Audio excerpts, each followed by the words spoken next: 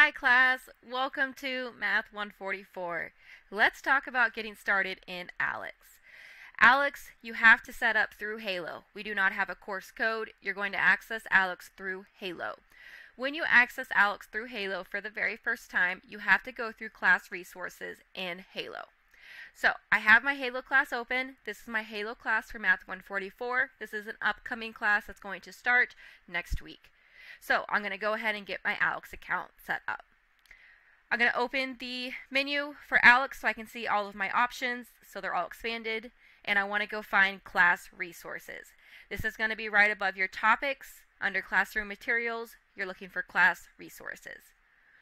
When you go into class resources, this will open up the resources you have available to you. The order of these resources may change, so you may not see them in the same order they're appearing on my page. But we've got ALEKS for Math 144, we've got some different support options here, the Math Center, and then some review down, and then Lopes right.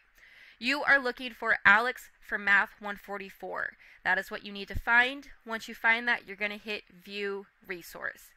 After you click on View Resource, it is going to open a page that walks you through the steps to set up your ALEKS account. So, find class resources in your Halo course, go to View Resource, and click on View Resource. So once you hit that View Resource, my screen is going to start looking different from your screen. So what I'm going to do is I'm going to show you some screenshots of what you should see as you are setting up that ALEKS account. So again, after you click View Resource, it should open up a page that looks similar to this. This is going to be where you log into your account if you have an ALEKS account or you set up a new account. So only log in if you've had an ALEKS account at GCU before. Otherwise, select No, I have never used ALEKS before. Selecting No, I have never used ALEKS before will let you create a new account. The new account will use your GCU credentials and it will link to our course. So you want to select No, I have never used ALEKS before. Hit that Continue. And then it should open up a page where you can enter your information. Some information may fill in for you. All the information you want to fill in should be your GCU information. So you've got your first name, your last name, your GCU email address, and then agree to the terms and conditions, and then you'll hit Continue. And it's going to open up this page saying that your account is paired. That is great. That's exactly what you want. So keep hitting Continue, and you can keep going through the process. Alright, after you hit that Continue, it is going to open it up to your ALEKS home page. The ALEKS home page will not automatically start in our course. So it's going to give you a little tutorial window, and that's what this tutorial window is showing.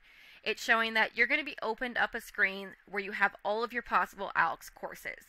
Because you could have more than one ALEKS course at a time. That is possible. It could be for a different class other than Math 144. So you need to make sure you select the class to actually open it. So when you get to the page where you can see the tiles, you want to select the Math 144 and it will have your course start date in it. You need to click on the blue link. So like it's showing you in this little image here, you'll click on that blue link. It's probably going to end up being where this class is sitting behind that picture, and that's what you'll click on, and that will take you into our ALEKS course. Alright, I'm going to say it one more time. Make sure you actually click on our course, click on the link, it'll look like a tile, click on the link. Once you click on that link, it should open up our ALEKS course, and it's going to push you into the tools, tips, how to use ALEKS. And then it should start looking something like this. So this is where it should start looking once you have accessed our ALEKS course. So you can go through all of the tips. It's going to show you how everything works, how you can access everything, how to type your answers in. It's going to run you through all those tips at first. So you'll have your main menu in the top left. You'll have notifications, and then you have where you can get started with your tools tutorial. So go ahead and start with that tools tutorial. That is going to show you how to enter your answers into ALEKS. So they'll show you, here is your answer box. You need to type your answers in. You can clear your answer, you can undo, follow all of those steps to work through that tutorial. It'll give you little boxes to show you as you go. And you just keep working through the tutorial until it finishes. It'll show you how to graph, it'll show you how to enter fractions, it'll show you everything you need to know so you can type in all of your answers when you go to take that initial knowledge check. Once you get done with the tutorial, so once you've worked through everything, you've learned how to type in all of your answers, then it's going to push you into the initial knowledge check.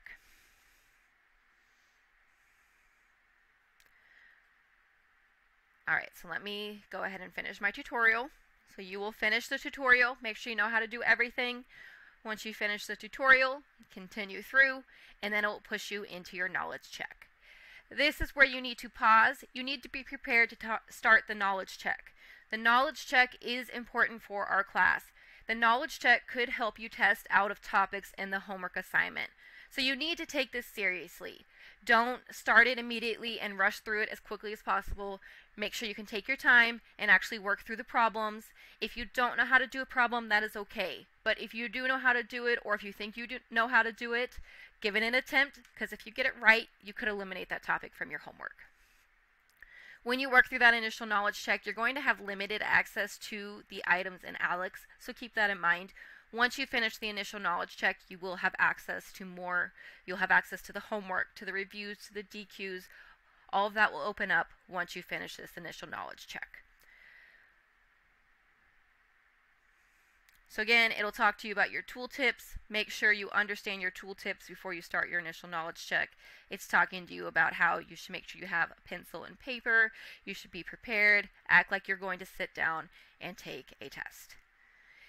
The initial knowledge check is not a time test. It could take you, generally it takes you about an hour.